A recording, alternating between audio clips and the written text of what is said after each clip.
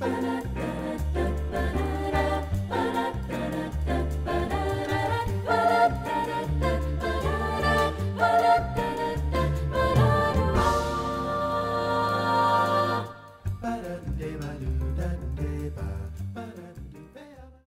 grew up in Michigan, and I went to a small Catholic high school, and they had just a very, very small music program. But luckily, I had a great choir director and a great band director, even though the program was very small. I got my first experience with jazz in high school. I was, I think, the only person that knew how to play piano. So my jazz band director said, "Hey, you're going to play in the jazz band." So I started there, and he had gone to Berkeley School of Music. His name's Rod Schaub, and just fabulous. And Cheryl Gallus was my choir teacher in high school. But that's kind of how I got started, and I was really into musical theater because we just put on great musicals every year. So I thought actually in high school that I was going to be a musical theater major when I went to college. And then I decided to go to Western Michigan University, and lo and behold, what is this thing called vocal jazz? I never experienced that in high school. And one of my summer camp counselors recommended that I audition for the Gold Company program in vocal jazz, and I'm like, what's vocal jazz? So I auditioned, and by some act of God made it into the program as a 18-year-old freshman. And I remember walking into the rehearsal room that first day and seeing all these microphones set up, going, what is this? Oh my gosh. And Dwayne Davis was my very first vocal jazz director, and oh, I love that man so much. He's had such an incredible influence on my life. I still talk to him. In fact, I just called him last week, and we spoke. And so Dwayne is a very, very important mentor figure in my life. And of course, Steve Zagree, and I took private lessons with Sonny Wilkinson there at Western Michigan, and just got a really great experience. And from there, I graduated with a bachelor's degree in music education, and I was on classical vocal scholarship there. But I took all the jazz classes I could take because I loved it so much. So after I graduated from Western Michigan University, I was encouraged to apply for the Disney All-American College Jazz Band at Walt Disney World, and I made it in. And I did that for 2 summers in, I don't want to say the years. Let's just say in between my undergrad and my grad degrees, I did the All-American College Jazz Band in Walt Disney World, and that was a life-changing opportunity. We got to sing 4 shows a day, 5 days a week. We got to perform with Lionel Hampton and Mercer Ellington and Rosemary Clooney and Joe Williams, and oh my gosh, the list goes on and on. Just so many amazing musicians. I got to meet Mel Torme, and so that changed the trajectory of my entire life, and I decided I wanted to get a master's degree in jazz. So I went to the University of Miami, where I studied with Larry Lappin and, gosh, Whit Seidner and Vince Maggio and Rachel LeBon and all of the great people that are there and were there. Gary Lindsay, love them. And it was a really, really wonderful program for me to be in, and I'm very, very proud to have received my degrees from both Western Michigan and University of Miami. After that, I was always singing. I sang in rock bands when I was in college to, pay the rent or over the summers or whatever. I considered myself much more of a pop singer than a jazz singer when I was in undergrad, and that changed dramatically when I started my grad degree.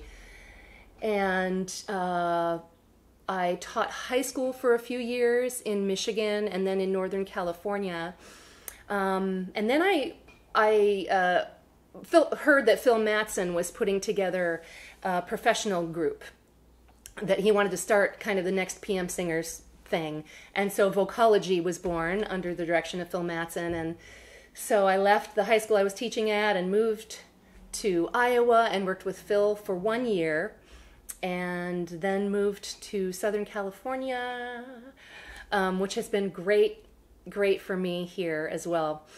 I moved here, gosh, in 2001 and started teaching at Cal State Long Beach in January of 2002, so halfway through the school year, and I've been here ever since.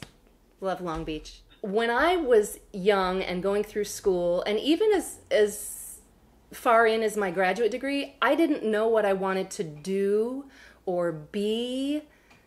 I didn't, a lot of people have a dream. They're like, I'm going to be a studio singer, I'm going to be a recording artist on Blue Note record label or whatever. I didn't know what I wanted to do. All I knew is that I wanted to pursue music, and I just followed my bliss, and I created opportunities for myself, and I walked through doors that would open, and I said yes to everything if I felt it was going to make me happy, and it led me to this, which is, being a studio singer in LA and having a jazz community here that I am a part of and perform with and for, and it led me to directing one of the top vocal jazz programs in the nation, and now I feel like I'm living my dream, but I didn't know what it was until I got here. So I think that's okay for people to kind of figure things out as they go. Yes, I am really fortunate to be a part of this amazing community of studio singers here in LA, and I don't take it lightly. I'm so grateful. It really is not as much about how good you are. Yes, you have to be good and you have to be at the top of your game, but it's a lot about who you know, being in the right place at the right time, being somebody who's easy to work with, who gets along really well with others, who shows up, who's dependable. Those kinds of things really speak volumes. It's been a real joy to be able to be a part of that community and to get to walk on a soundstage. I'll never forget the first time I did a film session, and I was walking onto the Warner Brothers lot, and it was like I was going in slow motion. Like, oh my gosh, I can't believe it was so. And it's still, every time I do it, I feel that way. It's just really a very, very cool experience to be part of. And I'm surrounded by the best in the biz. I have so much respect for my friends and colleagues. I was very lucky in that I met someone who was already in the studio scene. This is interesting. Okay, so Michelle Weir used to have a caroling company. And so when I first moved to LA, I wanted to do some gigs, and so she said, oh, come sing in my caroling company. And it was filled with amazing jazz singers and studio singers, and so a person that I met in that, Cindy Berkwin-Dickin, and I just hit it off because we had a very similar history, and we knew a lot of the same people. And so she introduced me to one of the top contractors in town, and so I had only been living here maybe 2-3 years before I started doing session work. I didn't even have a demo, which again is very rare to get hired to do work if you don't have a demo. But it was word of mouth. It was the contractor came to see me live and said, I like your stuff. And then when this contractor started using me, Bobby Page, love her so much, then other contractors started hiring me because they saw that she was. And then, of course, a few years later, I did my demo, and so it was, for me, it was the networking, the professional networking and knowing people. The importance of sight singing, I can't emphasize enough. It's like we speak the English language and we have to learn how to read on the page, the music, or the literature. It's so important. The same applies to music. And if we're going to be musicians, I think it's important to be literate musicians and be able to have the musicianship skills to pick up a piece of paper and look at it and read it. The more you know, the more work you're going to get. The more prepared you are, the more marketable you can be. I think many singers can be intimidated by sight reading if they haven't grown up with that skill set or been taught that skill set, obviously. But it's never too late to learn, and there are so many teaching tools out there now. It's only going to help you.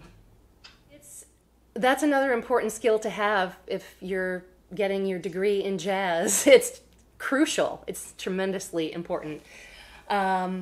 It's about learning vocabulary. And again, you know, as we speak, we're putting together sentence structures and words and phrases, and it's the same as or very similar to learning how to improvise. It's learning the vocabulary. It's really hard to put together a musical sentence if you don't have any vocabulary. So how do you learn vocabulary? You learn it by listening, by transcribing, by learning patterns, by call and response. I mean, that's how little babies learn how to speak, is they imitate their mother and father and the sounds around them. So there are so many resources out there right now for singers to learn improvisation. Darman Meter, I love his book. It's awesome. And there's, you know, Bob Stoloff and Michelle Weir have books out that were specifically written for singers. There's just, and I think that's a good place to start for singers, but then go beyond that and look at some of the tools that are out there for instrumentalists as well, because it's just going to help you build your vocabulary and your experience and your knowledge, and sound authentic when you're improvising.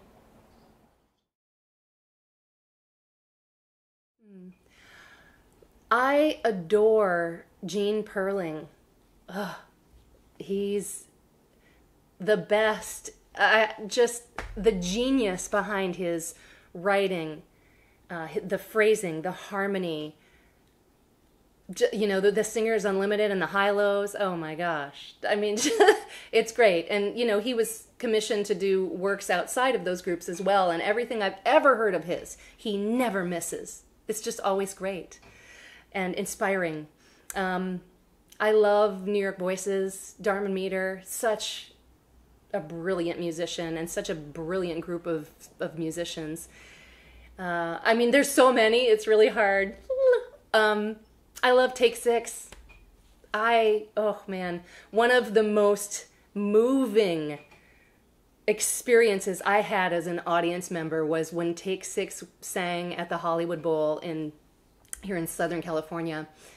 And I was way, way up, so far away from the stage, but they made me feel like they were wrapping me in a warm blanket. And I just remember being so moved by their music and their delivery and their connection with the audience, even in such a tremendously big hall.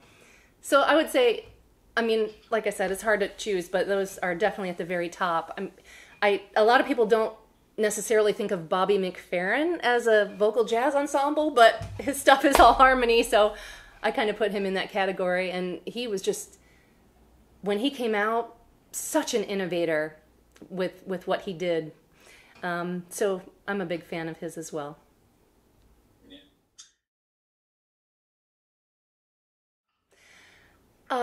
I think this pandemic has been a tragedy in so many ways.